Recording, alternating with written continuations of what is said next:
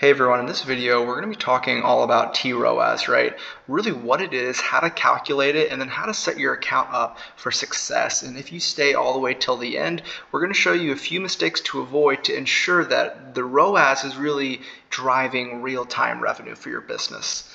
So we can just jump right in. So, a quick definition of target ROAS, and I'll link to this WordStream blog in the video. It's really just a target return on your ad spend, and it really falls under Google's category for smart bidding.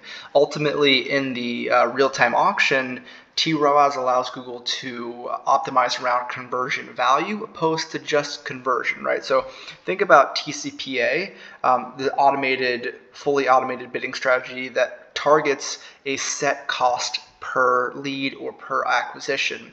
ROAS is a little bit different in that it really tries to target leads based on the value they could bring your business, right?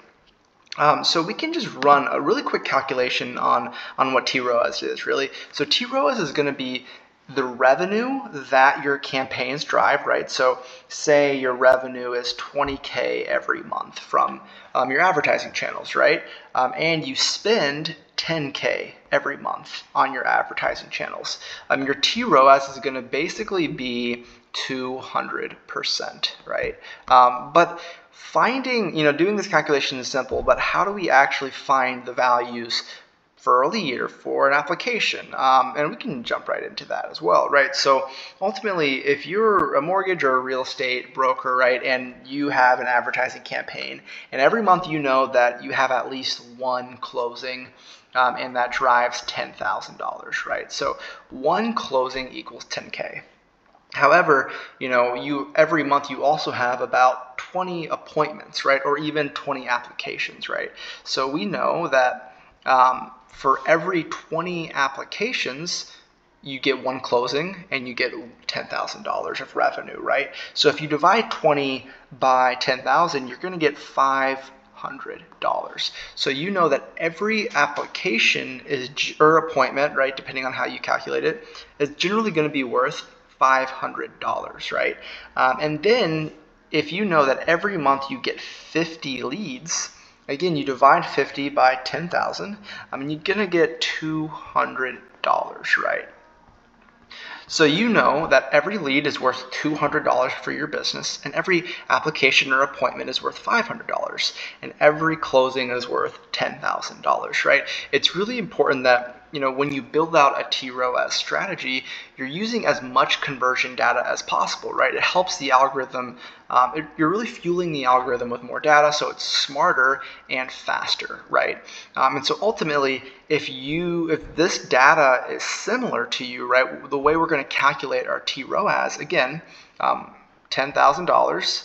How much money do you spend a month, right? Is it $5,000? Is it $8,000, right? So if you have a $5,000 ad spend, your tROAS is going to be, right, 200%, right? And that's kind of what you want to target as a benchmark. So when you build this out, think about that as, if you are happy, let's keep it at 200. Do you want to push it a little bit more, right? And there's different ways to toggle that.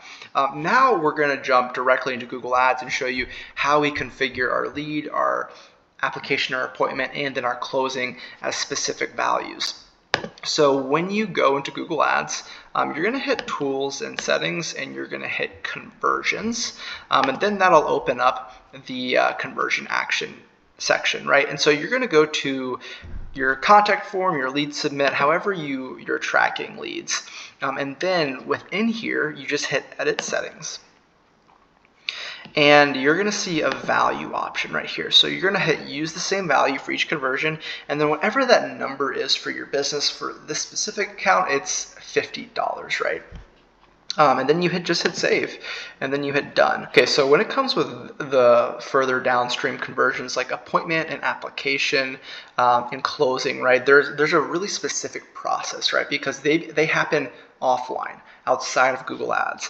I'm going to link to our offline conversion setup guide, and what that's going to do is show you how to create an automated pipeline from your application and your closing data and feed that directly into Google so that every day this feed is being updated, right? So the way Google uses, it's called the G-CLID, to track the leads that are coming through that do end up booking appointments or do end up closing, right? But for the sake of this video, it's really just about how we configure tROAS properly. But down here we have qualified lead, and that second point is just for us, it's scheduled an appointment for this account, but it could be application, it could be a lot of things, right?